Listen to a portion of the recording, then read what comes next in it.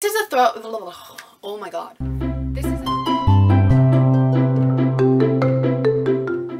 Hello everybody, it's your girl Jay, and today I am here with my February wrap-up for 2024. I read a total of 14 books this month, so I will be splitting it up into two separate parts. So without further ado, let us get started. The first book that I have is Thank You for Sharing by Rachel Runia Katz, and I gave this a 4 out of 5 stars. This follows Daniel and Laya, who met at summer camp 14 years ago. They were best friends until an incident happened and they grew apart. Years later, they meet again on an airplane and their rivalry begins again. When Daniel's marketing team is hired by the museum Laya is a junior curator at, they are tasked to work together on a very important project. This was a pretty cute read. I am a sucker for second chance romances, especially if it's an enemies to lovers. I did enjoy both Laya and Daniel as main characters, and I really liked getting both of their point of views in this. Laya got on my nerves a little bit. I do think that her whole reasoning of being upset in the first place was a little bit much, but she definitely did grow on me by the end of the story. Daniel was so sweet and caring, even when Laya was trying to push him away. It's definitely a slow burn romance, but I did really like seeing them reconnect, and I thought it was kind of funny them trying to deny the chemistry that they had with one another.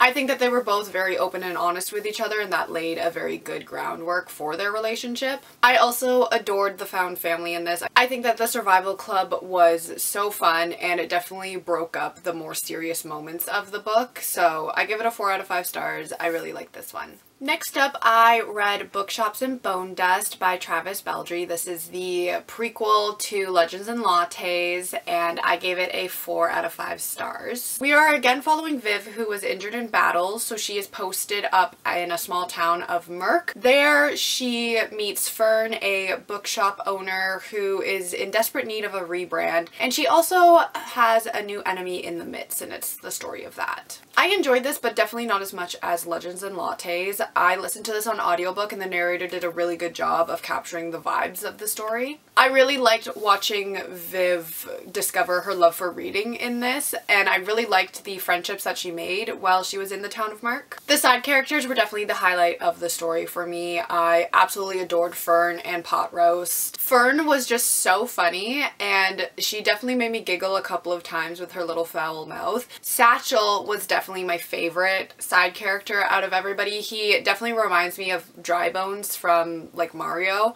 You know what I'm talking about. I'll put up a picture here, but he is the epitome of Dry Bones. I think that the main complaint I had with this one was the romance. I just could not care less about it. I definitely prefer the romance that was in Legends and Lattes, but overall still really fun. 4 out of 5 stars. Next up, I read The Trade-Off by Sandy Jones, and I gave this one 4 out of 5 stars as well. Apparently this is the month of 4 out of 5 stars for me. This follows Stella, who is the deputy editor at the Globe, and she is hardened by work. And then we also follow Jess, who is a rookie reporter who just wants to report the truth. When a story drops about a celebrity that ruins their life, Jess is absolutely distraught, and she decides that she is going to stop the paper from harming anyone else. This is a slower paced thriller that explores the darker sides of journalism as well as the Me Too movement. I wouldn't necessarily call this a thriller. I think it's more of a drama with a few suspenseful scenes. It starts off very slow when we are learning about Jess and Stella and their differing takes on their jobs. It does pick up in the second half of the book, and I definitely enjoyed that part much better. I was very invested in the story, and I did end up finishing it in one sitting, but keep in mind it is very slow paced. I listened to it on an audiobook, and there are multiple narrators for the story.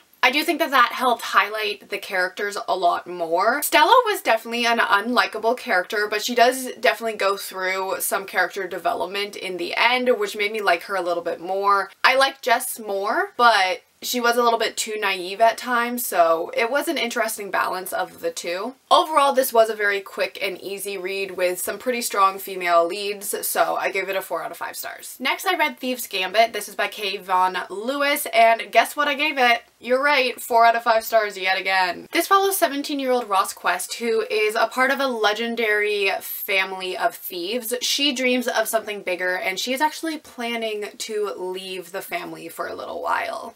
On the night of her escape, her mother is kidnapped, and so Quest decides that she is going to join the Thieves' Gambit, which is a competition of challenging heists where the winner is granted one wish for anything that they desire. When she arrives at the competition, she comes face to face with her childhood nemesis along with a very cute boy. Although this was a very predictable story, it was really fun nonetheless. It was a very easy, quick read and very fast paced. I liked Quest as a main character. I think that she was very likable and she did go through a lot of character development in the end. I was not the biggest fan of the romance. I do see why it was necessary so that we could see the more vulnerable side of Quest, but I just wish that there was more of a sole focus on the competition and getting her mom back. I think that the challenges were the best part of the book, and I really liked watching Quest work with people other than her family and learn to trust them. I am definitely intrigued by the next book. I will be picking it up if I get the chance, and yeah, I gave this a 4 out of 5 stars. It was super fun. The next book I have is Fly With Me by Andy Burke, and I gave this a 5 out of 5 stars. I absolutely adored it.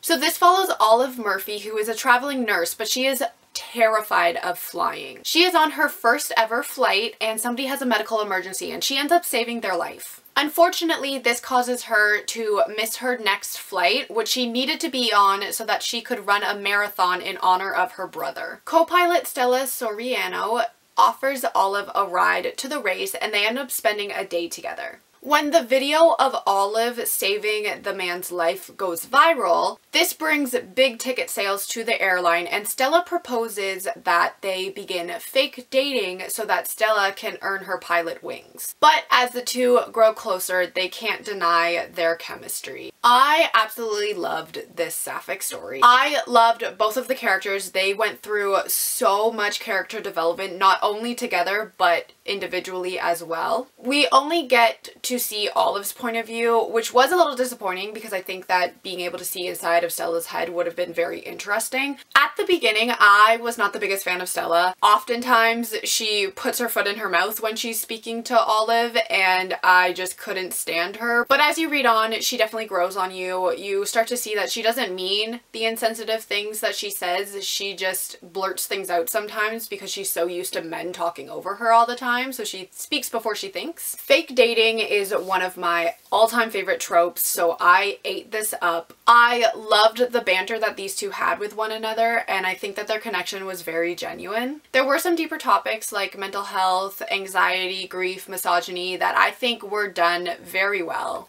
The contrast between Olive and her family and Stella and her father was also a very interesting part of the story. Bring in Olive's crazy ex-girlfriend and that was a whole other complicated relationship to have to deal with as well. I do wish that Lindsay had a few consequences for the things that she put Olive through in the end, but it is what it is. I will definitely be checking out more of Andy Burke's writing in the future. 5 out of 5 stars, definitely recommend this one. The next book that I have is Speak of the Devil by Rose Wilding, and I gave this a 3.5 out of 5 stars. This follows a group of 7 women who meet in a hotel room where they see a severed head on the table of a man they all once knew. They all have reasons for wanting this man dead, but they need to figure out who actually committed the murder. I think that this started off so strong. I got a little bit bored in the middle, but it does pick up again at the end. I was very interested in these women and their relationship with Jamie and the awful things that he did to them. We get the point of view of all 7 women, which I did enjoy, but I do think that it was a lot of characters to keep track of, which made it very hard to fully immerse into the story. It was an extremely fast read though, and I did read it in one sitting.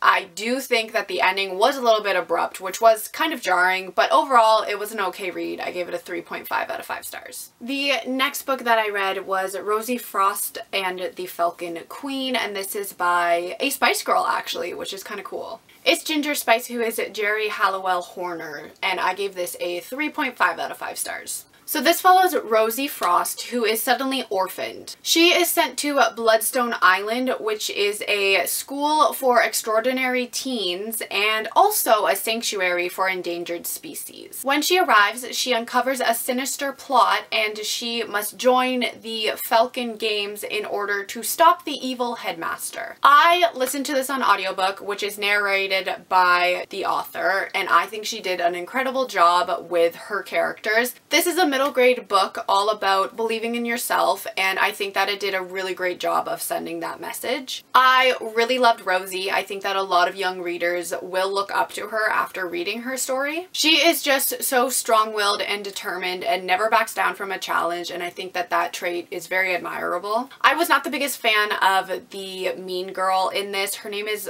Audley, I think it was. She was just such a cardboard cutout of your typical mean girl. I couldn't care less about her. It was a pretty predictable plot. We do get left off on a cliffhanger, which I'm assuming is setting up for more of Rosie's adventures. I did have a lot of fun with this. I gave it a 3.5 out of 5 stars. Alright everybody, so those are the first 7 books that I read for the month of February. If you are interested in part 2, that will be up on my channel soon. Let me know down below if you have read any of these books and what you thought of them, and I will see you all in my next video.